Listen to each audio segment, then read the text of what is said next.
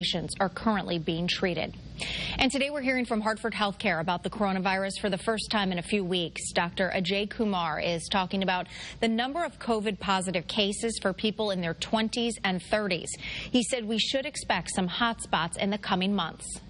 Now that tells us that the disease is getting into the population which is more mobile and active and has the largest chance of being spreading the disease as well. Dr. Kumar says the bright side is that more people who get COVID are surviving it. New for you tonight at 5:30. Some big changes could be